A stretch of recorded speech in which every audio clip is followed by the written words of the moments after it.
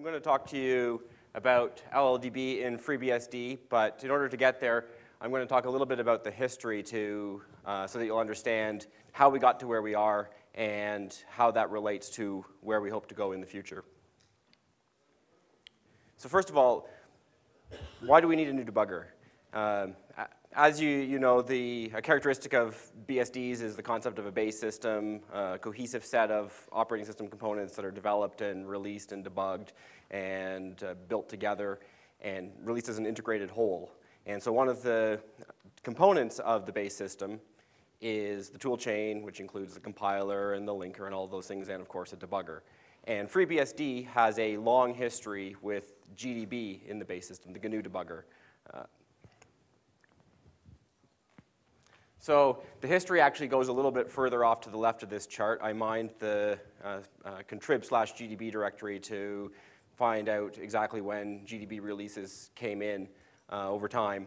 And the very first FreeBSD release actually predates the way that the source tree is used now. So I booted up a FreeBSD 1.0 ISO image in a VM to see. And FreeBSD 1.0 in 1993 had GDB 3.5 in it, and then in 96 we imported the source for 4.16 into FreeBSD. So the light blue bar on the top represents upstream releases, just selected ones, and then the maybe that's fuchsia or light purple bar down below represents the time at which we imported that release into FreeBSD. So over time, GDB releases would come out, new minor releases would come out, and they'd get imported. So we skipped a little while, and then 4.18 came out, we imported it. A new major version came out, 5.0, and we imported it. And each time this would happen, we'd have a bit of work to do to adapt the new release to run properly on FreeBSD. So the sorts of things that had to be done are support for FreeBSD's threading model, support for kernel debugging. All of that didn't exist in the upstream GDB project. And then as time went on, additional GDB releases came out, and we imported them. Basically, once every year, once every other year, sort of thing, a GDB release would get imported into FreeBSD. And over this time, this patch set for supporting GDB on FreeBSD kept growing and growing, and was a larger amount of work on each new import. And all of this history predates my direct involvement with debuggers on FreeBSD. So I don't have a direct reference, but I talked to the people who were doing the work at the time and asked for a little bit of the history. And basically, the developers who were working on GDB and on FreeBSD at the time tried to work with upstream GDB to get the patches pushed upstream, because of course it's a lot less effort if the changes for your own OS are integrated directly in the upstream project. If you have to, every time a new upstream comes out, do a whole bunch of work to bring it into your use case, then it just becomes a larger and larger and larger maintenance overhead. And so they tried to work with upstream GDB and get the patches pushed upstream, but were completely unsuccessful. Basically, it was expectations on the GDB side that either they couldn't meet or couldn't keep up with the pace of ongoing upstream changes.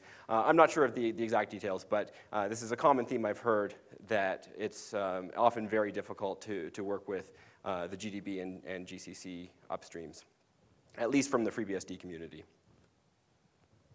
And of course, GCC is the same sort of thing. We've imported lots and lots of versions.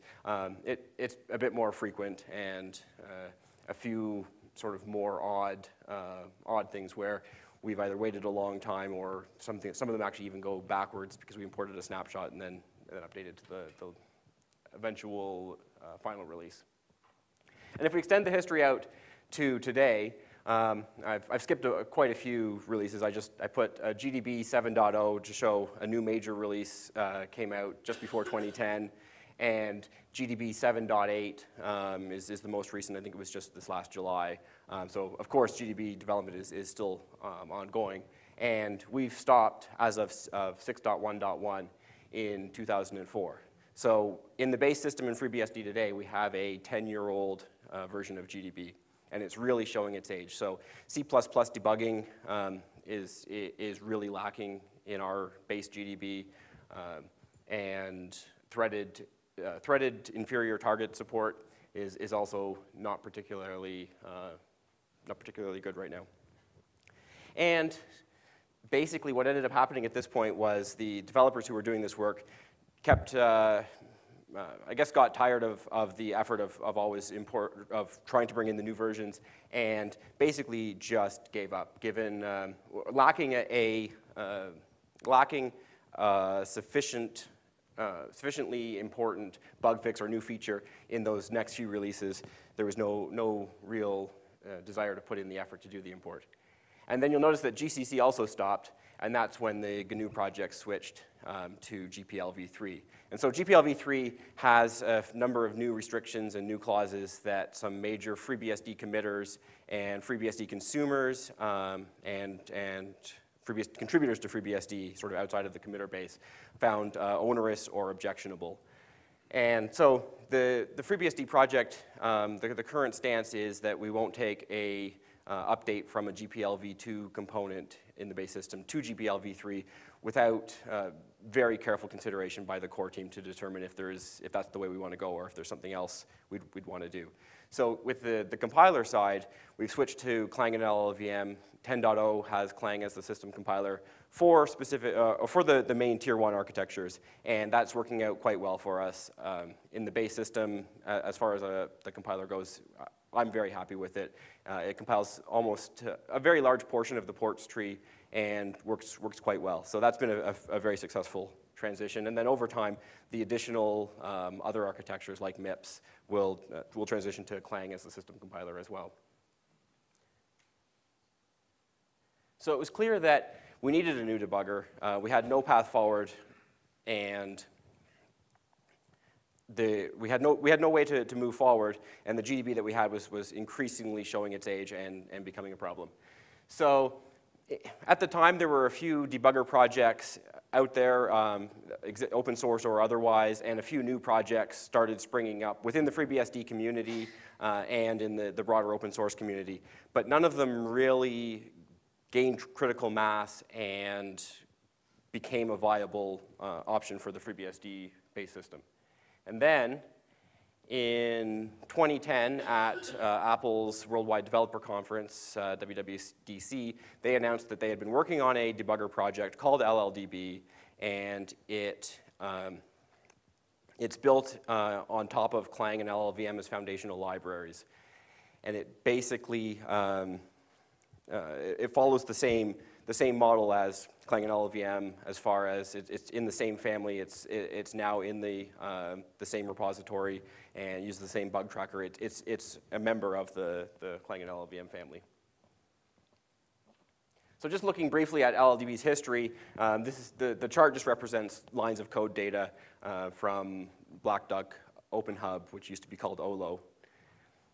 And from mid-2010 to about mid-2012, it was really an Apple project. I looked through the commit history in the repository at email address, domain names, and basically speaking, Apple did pretty much all of the work during this time. I did look to see who the most prolific non-apple.com committer was, so I looked, and it turns out they were responsible for just under 2% of the number of commits during this time period.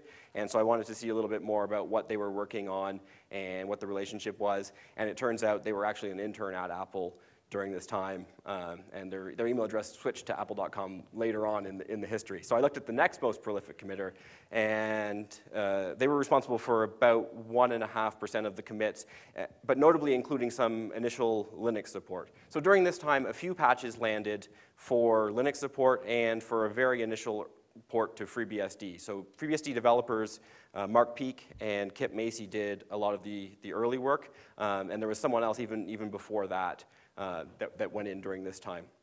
So the Linux support existed in LLDB, and then Kip Macy and Mark Peek took that, refactored that support into a set of POSIX classes, and then had FreeBSD classes and Linux classes that derived from the POSIX base class. And then starting in mid-2012, Intel's open source group in Waterloo, Ontario, Canada, just down the street from where I live, started working on this. They had about, I think they had 4 committers fairly consistently developing LLDB, and their primary focus was on Linux, so they wanted it to be a very capable debugger on Linux. And there were a few other people at Intel that were committing at the same time, but primarily a small group was doing quite a lot of work.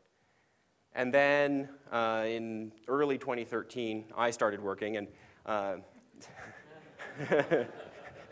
that little bump there is it's just an anomaly of the data from Black Duck. It's not that I was a very prolific committer just doing all kinds of work. What really happened there is one of the Intel guys committed a whole bunch of API documentation, and OpenHub counted that as lines of code. So it looks like I showed up and did a ton of work, but really it's just a little glitch. So my interest in LLDB came from a few different areas, but one of the motivating factors is the work I'm doing with the computer lab at the University of Cambridge, as mentioned, in collaboration with SRI in the US on a DARPA-sponsored project for hardware compartmentalization at the instruction set level. So this introduces a whole bunch of interesting new requirements as far as registers and memory attributes and things that need to be just shown in a debugger context. So that's one of the reasons that I started getting involved in LLDB. But in order to be able to explore some of those new avenues, I first had to go and do a lot of work just to get LLDB on FreeBSD into a good state. So when I started, the port had bit rotten a little bit. It didn't even build, actually, on FreeBSD. And so I had to first fix the build issues, and then you would start it, and it just basically didn't actually work. So solving a few of those issues, finally I got to the point of it's usable as a basic debugger. You can start up bin ls, set a breakpoint at main, and it actually does something. And then I worked on the test suite, so it was the same sort of thing. At first, the test suite didn't run on FreeBSD, and I had to do a whole bunch of things to get it to pick the right compiler and the right libc++ and those sorts of things. And it's not a lot of difficult work. It's just tedious to iterate through all of those special cases where they've got, if platform starts with Linux and et cetera, and then just adding a FreeBSD case on the end. But there were a lot of those sorts of little things that needed to get cleaned up. And in the beginning of this year, Google has come on board to start doing a lot of LLDB work as well, which is really important because the Intel guys, that group has actually shut down now. The office down the street from me has closed, and they're not working on this anymore. And there's a lot of work to do here in sort of the base infrastructure beyond just porting to Linux or porting to FreeBSD as well. So it's excellent that another company with significant resources has taken a large interest in LLDB. And their primary platforms of interest are Linux, Android, and they're doing some work on Windows as well. And then I looked through the rest of the commit history to see who else has been involved, and I just put some of the logos based on domain names that I found in there. And there are quite a few people who are doing 1 or 2 patches here and there, build fixes and things. So my point here is really just that LLDB is very much transitioning from what was originally an Apple project to what is now very much a community-supported and very credible and viable debugger. So I'm going to talk a little bit about LLDB's design. And so LLDB, in a similar way to Clang and LLVM, is built as a modular set of components that can be reused for other purposes. So LLDB actually it's built as a library that other projects can link against and use its functionality. So it's designed to vend an API, and if you're writing a command line debugger, so you type LLDB at the command line and you're using it through a UI or through a text interface, it's actually just linking against liblldb the same way that if you're using Xcode on OS 10, it's linking against the same kind of LLDB library underneath. And you'll see Python actually on here in 2 different spots. So Python's on the top as a consumer of the LLDB API, and then it's down here as a script interpreter. So For the top case, you can write a Python script that says import LLDB, and you basically get an LLDB object that you can then have start up a process to debug, set breakpoint, single step through it. So you could write an entire debugger front end in Python, for instance, just using the library under the hood without actually having to run a LLDB binary that, that you communicate with through some sort of interface. And then the Python down here in the scripting interpreter is something that we don't have at all in the base system today. In GDB, the scripting interface there is quite limited in what old versions of GDB can do. Newer GDB, contemporary GDB, has a Python scripting interface as well, but it allows you to do things like if you need to walk a linked list that's in your target process, for instance, you can write a script in Python that will read member variables and do whatever you want to do so that you can automate the sorts of tasks that you need to execute like that. You can also use the script interpreter built into LLDB to add new commands, new functionality. So for instance, there's a memory search command that someone added at some point, and that's actually implemented in Python. The expression parser up here is one really interesting part of the way LLDB works. So as you can see, I mentioned that the orange parts there are components that build heavily on Clang or LLVM, build on top of Clang or LLVM Foundation parts. So the disassembler in the plugin side is one part. LLVM provides the disassembly capability. But the expression parser is really neat. So one of the challenges of a debugger is giving a faithful expression parser. So you can type in something at the command line to examine some complex object and examine member variables in some really complex variable you have in the function that you're stopped in the debugger. And what LLDB does is takes the expression that you've entered at the command line, wraps it in a function sort of wrapper and a template, and not a C++ template, just a boilerplate around your expression, and then passes it off to Clang to parse it, so that any expression, any code that you could enter in your original source that you've compiled and are now debugging can also be entered at the command line and have LLDB through Clang execute that. And so what LLDB does is takes the Clang AST, does a few transformations at that level, converts it to LLVM IR, does a few more transformations at that level, and then depending on what sorts of operations your expression actually performs, it either has an IR interpreter that can figure out if you're just reading a simple variable, it'll just do that without doing anything particularly complex. And if you have if you have a more complicated expression that it can't interpret, it will JIT it and execute it in your targets in the context of your target, so that you can do sort of any function call you want. There's certain limitations, but generally speaking, you can execute any sort of function call you want. You can define local variables in your expression context that will remain from one expression to the next. And I'll show a very brief demo of that later on. The data formatters are one other item I'll talk about just briefly. So this is built into LLDB, and it knows how to interpret the libstandard C++ or libc++, any of the sort of standard classes, so that you get a nicer looking representation for standard string or map or vector or whatever, rather than just splatting out a whole bunch of incomprehensible gobbledygook.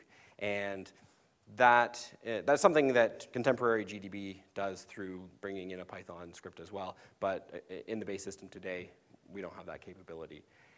And I don't really want to talk about GDB versus LLDB too much, because it's not really a valid comparison to say contemporary LLDB does so much that 10-year-old GDB doesn't do. It's not really a very useful discussion. But I think one of the things that's very interesting is, even compared to contemporary GDB, the discussion is very much around what can one do that the other can't. And I think we'll see over the next couple of years, as we've seen with Clang and LLVM, the early discussion was, how does this compare to Clang and LLVM? How does it compare to GCC? And we've largely moved past that now. We're largely talking about what are the interesting things we can do because of the way that Clang and LLVM work, and what can we build on top of that. And I think in the next couple of years, we'll see the same thing with LLDB, where we won't be comparing features or saying what isn't implemented yet. It really will be, what are the cool things that we can do with LLDB because of the way it's built.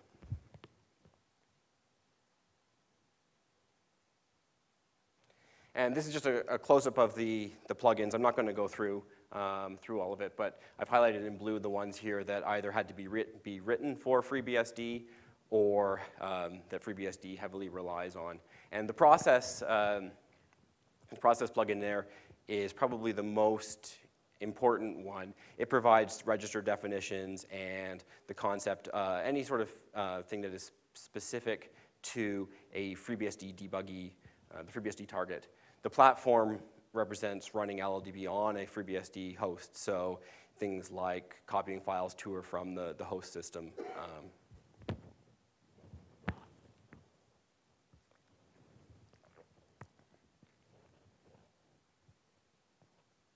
I'll describe briefly how LLDB looks from actual use. So GDB's command parser has evolved over time to have all kinds of overloaded, all the commands can take all kinds of different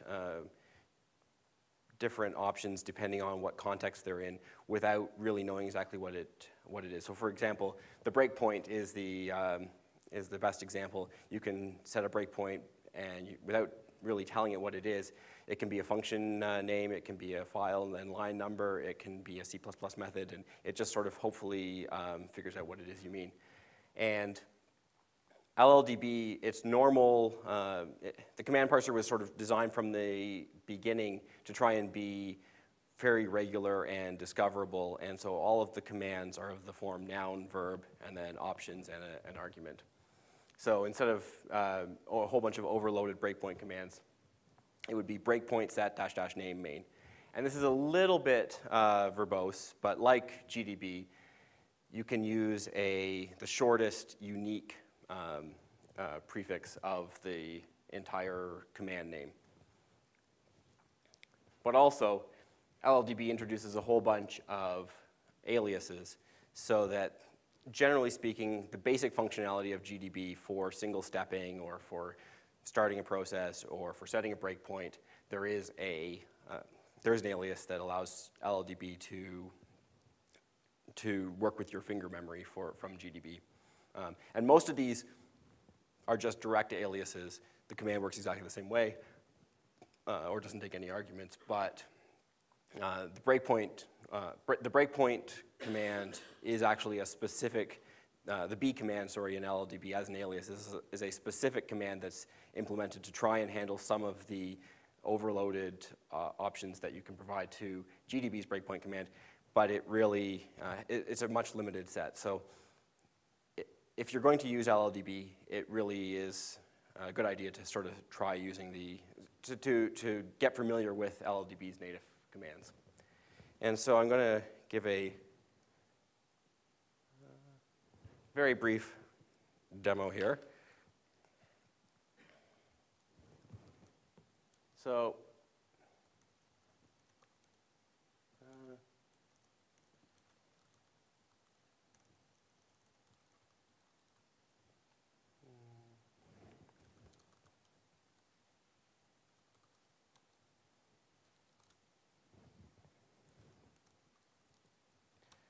I have here the text of Romeo and Juliet from the Gutenberg project. And this is actually an example from LLDB's website. So if you'd like to try it out, you can follow along there.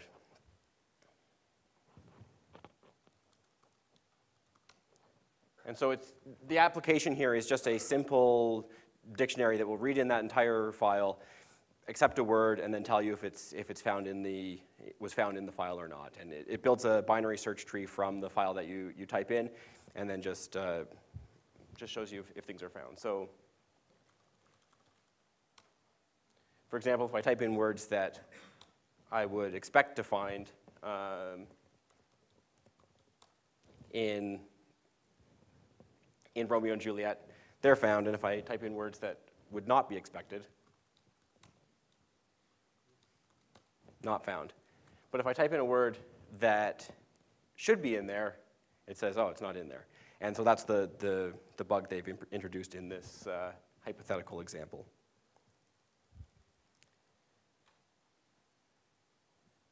So let me just...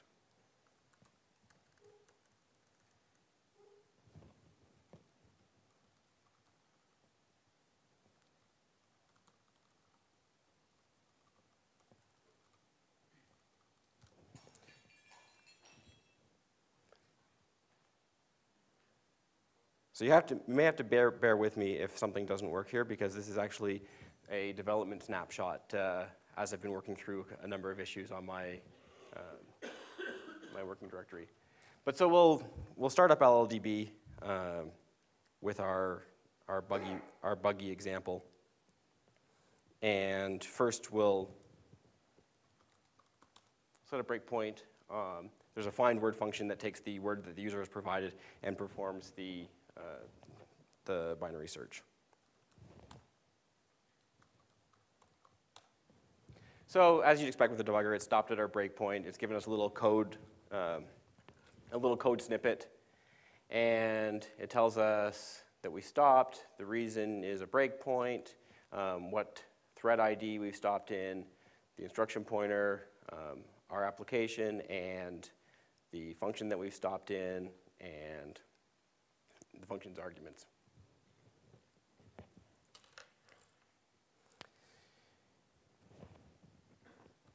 And we can get a backtrace, etc. So one of the really interesting things we can do with the Python scripting is write Python to be able to understand the same data structures that we use in our C code. So if we say type in script, we get a Python interpreter, and I will just cut and paste this so I don't have to type it all. So tree utils is the little snippet that's provided that can understand the binary search tree that's in our code. LLDB.frame.find variable is just looking up a variable in the frame that we're stopped in, and we're asking it to find the path to the word that we expect to find there. And so the Python has told us that we should go right, left, right, left down the tree and find the word that we want to see.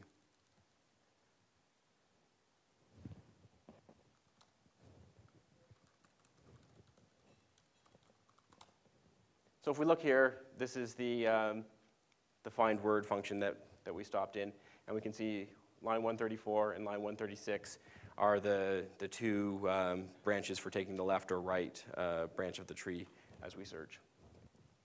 And so I will add a Python script.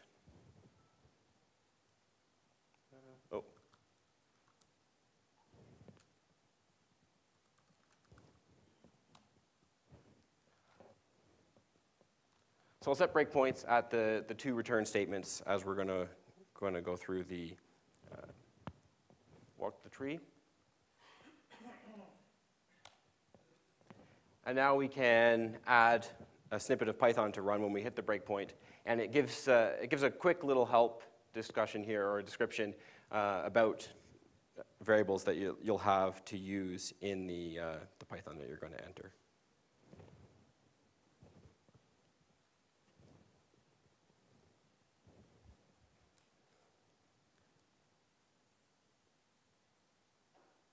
Just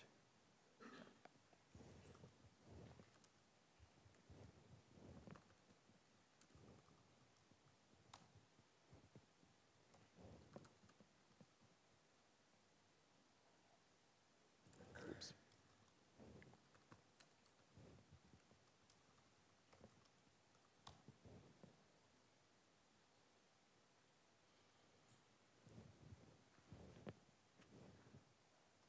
And so what we're asking for in this little Python snippet is we have that path variable that we calculated using the Python version of the tree walking earlier, and we're saying if the first character of the remaining path is R, and we're in the right return branch, then we'll just strip that one off and continue.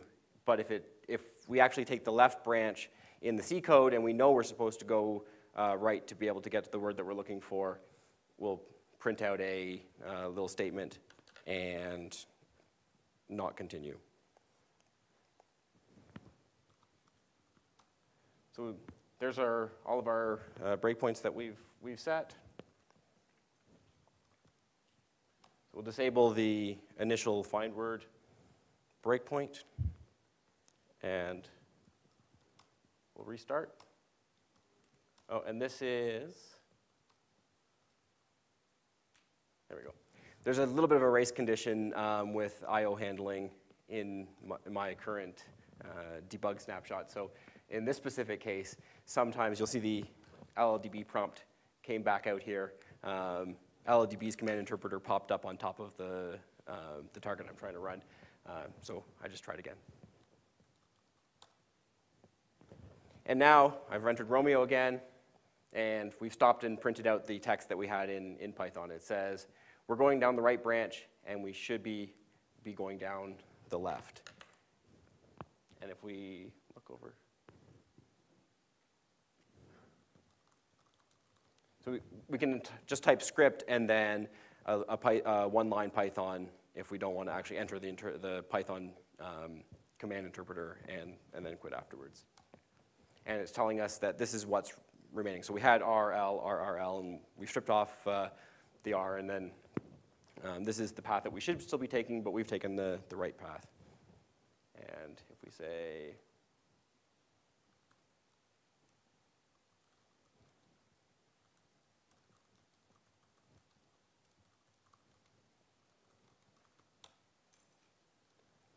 we can look look down the tree with the path that we've expected, and there's the word that we want to find, and if we say the word we're looking for, that's the word we're looking for.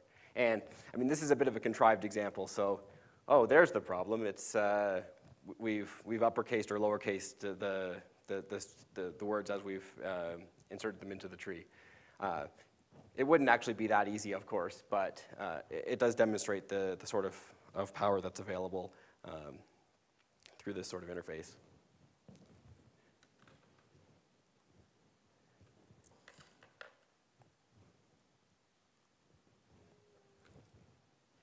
Now I'll just talk very briefly about the current status of LLDB on FreeBSD. So the test suite, after a lot of work, runs consistently on FreeBSD. There are build bots that are running regularly on each commit in the upstream Clang, LLVM, LLDB repositories. And the full test suite basically runs. The tests that don't apply to FreeBSD don't. But 311 tests run, and all of the failures have a PR in LLVM's Bugzilla. So initially, there were large classes of functionality that just didn't work. We've moved past those sorts of things, and what remains are some one or two off cases that are maybe not fully understood, but there's the beginning of some debugging information in the upstream repository. And actually, that's one thing that I forgot to mention earlier. I mentioned that LLVM or LLDB is under the same permissive BSD-like license as the rest of Clang and LLVM. But the other really big difference is that the upstream LLDB community is very helpful and very welcoming. So I started doing some initial work to get the build fixes ready and was submitting a lot of patches. And in very short order, they said, we're tired of committing these things for you. We'd like you to just become an LLDB committer so you can push the FreeBSD changes in directly. And so it was only a matter of a few months of me submitting patches and getting things moving along that I was an LLDB committer. And the rest of the LLDB upstream is very, very helpful to anyone who comes along with questions and talking about ideas for future direction or general things that people would like to implement across a variety of operating systems. In FreeBSD right now, AMD64 is the only target that really works, and LLDB on FreeBSD is a perfectly capable, very usable debugger for AMD64. I said I wasn't going to say this too much, but at least as good as GDB in the base system. i386, there's code in the tree. It doesn't actually work. It's in that same state of, you can't even start a simple process and set a breakpoint at main. And there's nothing in here, I think, that's particularly difficult. It's just some usual 32 versus 64-bit kinds of issues, so some offsets are incorrect or something along those lines. It's just that the i386 support has been a fairly low priority for me, so I haven't spent any time on it yet, while there are more important things to fix in AMD64. MIPS is not usable as a local debugger at the moment, so you can't actually run LLDB MIPS on your little MIPS device, but it does actually support core files from MIPS binaries. And ARM, because Apple obviously cares an awful lot about ARM, LLDB's internals have a lot of ARM support, but it hasn't been brought over for FreeBSD or Linux yet. 64-bit ARM support is starting to come for Linux, and we'll bring that over to FreeBSD as well.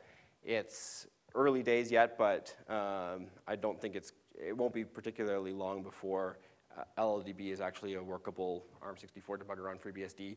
SPARC64 has some volunteer effort, PowerPC has some volunteer effort, and then SPARC64 and IA64, I don't know if anyone is going to actually work on getting those working.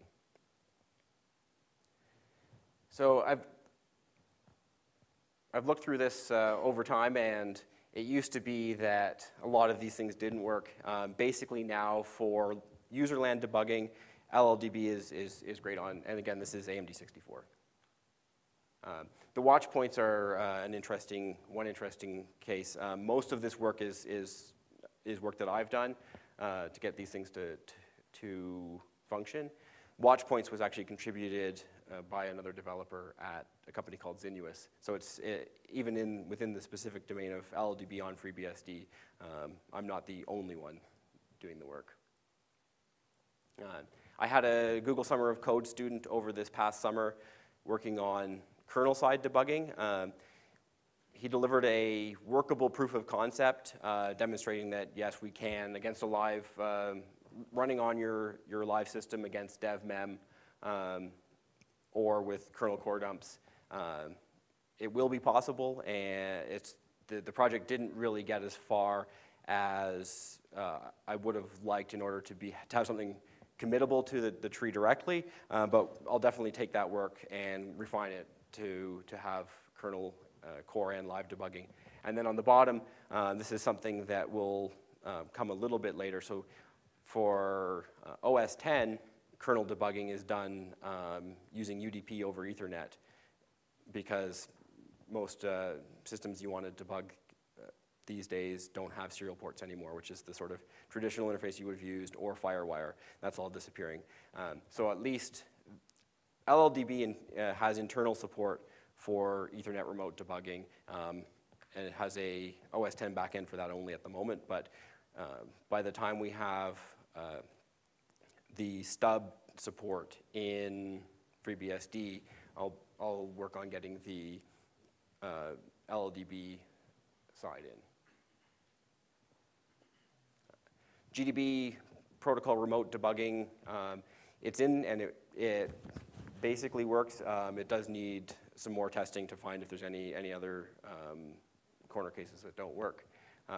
But what's really interesting is that hasn't historically been particularly useful for FreeBSD, because GDB server hasn't been workable for us. There is a project now called LLDB-GDB server, which is a bit of a strange name. I just call it LLGS. And it is implementing the same sort of functionality. So it's a debugging stub that you run on your target, and the debugger connects to it over some interface and controls your userland process over that interface. It It's being developed by the Google guys for Linux initially, and I have done a little bit of work getting it to FreeBSD, and again, I think it is not yet fully working for Linux, but it's very close, and in very short order, I'll be able to get that running on FreeBSD. So this is very important for embedded targets where you don't have an awful lot of memory and don't have a lot of CPU power. So it uses a lot of the same low-level infrastructure from LLDB, but doesn't bring along the Clang expression parser and all of the higher level, more heavyweight functionality.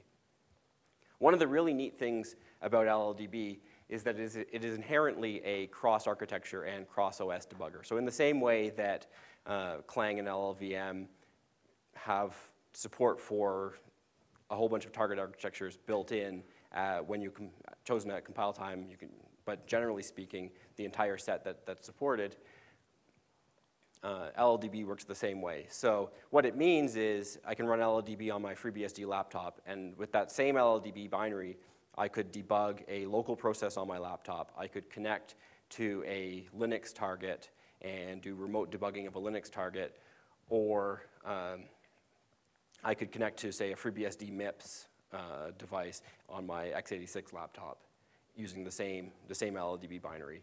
And for the most part, that sort of works. It's because it's not a particularly commonly used case yet. There are quite a few small issues that one will run into when trying it. So really what needs to happen there is just getting a lot more testing and bug reports. And as we find things that don't work, they'll get fixed quickly.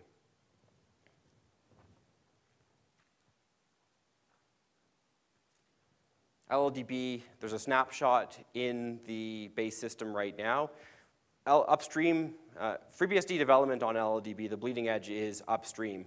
So all of my work is actually going there first now, and then coming into FreeBSD after settling for a little while. But we have a snapshot in the base system. It's not built by default, but if you add with LLDB equals yes to source.conf and the standard build world and build kernel well, build world and install world as defined in the handbook, it will give you an LLDB in your install.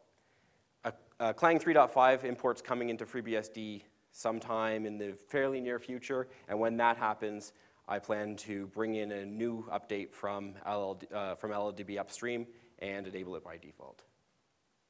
And the last point is that Python is a little bit of a trick because we're not going to have Python in the base system.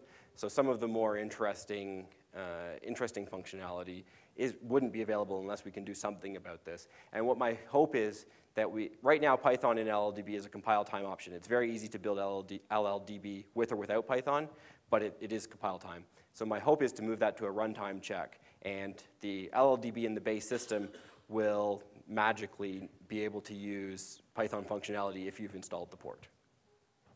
Thank you. Any question?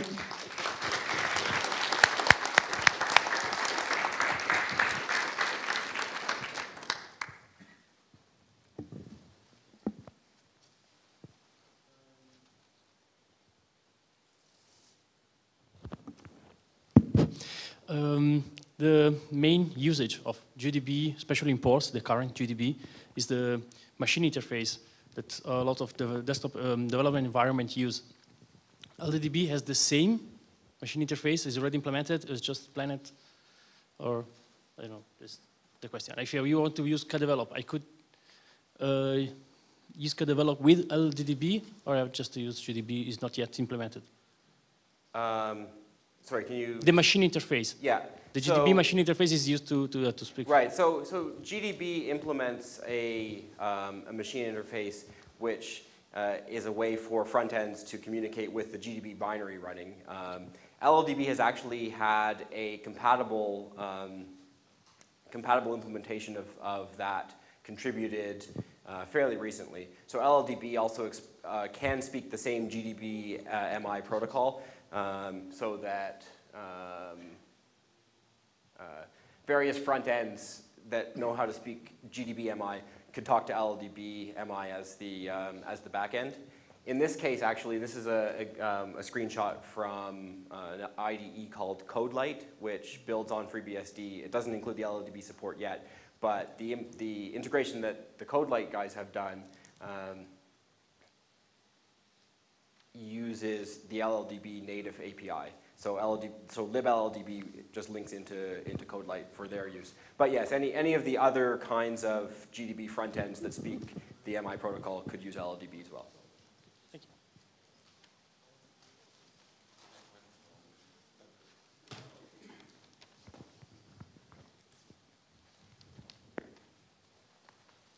Hi, since you mentioned that there were watch points there, are those hardware watch points or? Yeah, hardware watch points. Perfect, thank you.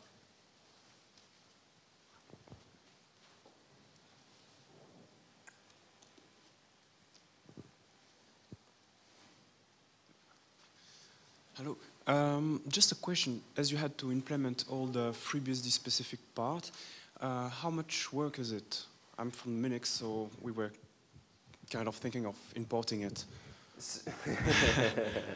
That's a very difficult question to answer. A lot more than I expected. Okay. For a few reasons. So as I said, when I started, a lot of things were in fairly poor shape. And there was actually a bunch of internal LLDB functionality that I had to fix up for our specific use case that was even independent of FreeBSD or Linux. It was just core internal bits that didn't work properly. So it's a little bit hard to say. Like I said, I've been working on LLDB off and on since the beginning of 2013. I think, though, that with the way things are progressing in LLDB now, it actually isn't going to be all that difficult for additional projects to do a port, because there's been a whole bunch of refactoring that has been going on and is still going on to clean up a lot of interfaces, so it becomes much, much more clear where you need to plug in OS-specific functionality. And also, I think the effort to bring on the next BSD port is much less than what I went through with this part. So NetBSD, there is some initial build infrastructure in there, and basically to be able to run LLDB on a NetBSD host, but not the actual ptrace interface. But I don't think it's a huge project anymore. Okay, thank you.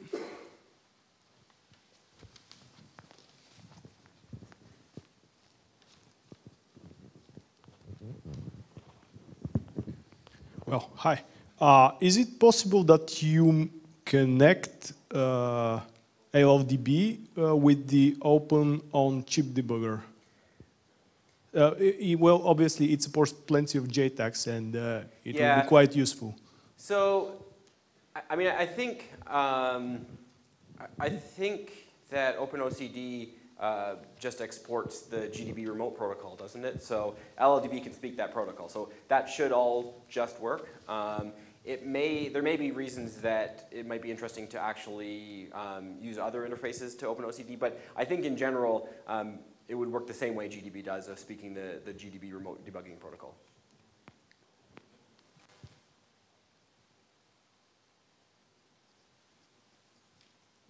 Okay, thank you, Ed. Thank you.